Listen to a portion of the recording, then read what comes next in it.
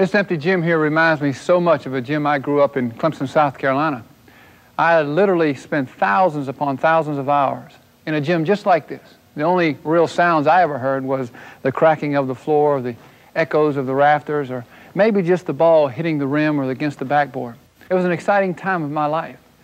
And I'm here today. The purpose of this video is to teach you how to shoot. I've divided it up into 3 sections. First of all is the mechanics of shooting a basketball, the fundamental part of it. The second part is, of course, the psychology of shooting a basketball. And the third part is the application of the skills of shooting a basketball. Let's get right into it. First of all, where does the ball sit? Well, for so long, and still today, people say that the ball should be on your fingertips. But if I had the ball on my fingertips, this is where it would be. I don't think you've seen too many people shoot the basketball like this. But the correct way where the ball should sit, first of all, is on the pad of the hand.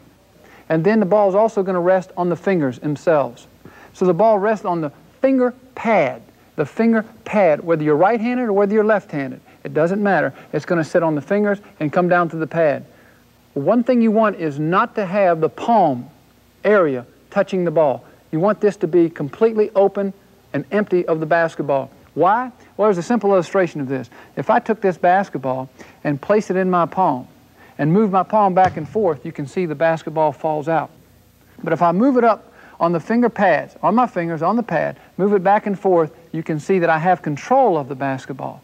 And this is what happens. You want the ball on the fingers, the pad, making sure the palm is not on the basketball at all.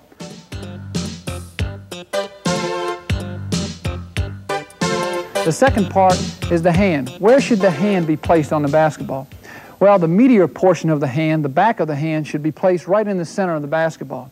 But the one finger that shoots the basketball, and 98% of shooters today, whether you're playing in the high school level, junior high level, college level, or the NBA, they normally shoot with their index finger. Now, how do I know that? Well, whichever finger is in the center of the basketball, that's the last finger that the ball is going to roll off on.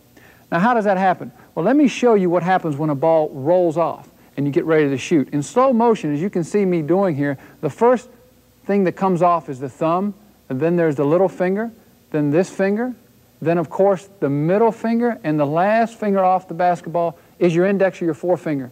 The reason is, no matter where I put my finger, it's in the center of the basketball, this forefinger. When you place your hand behind the basketball, make sure that this meaty portion of your hand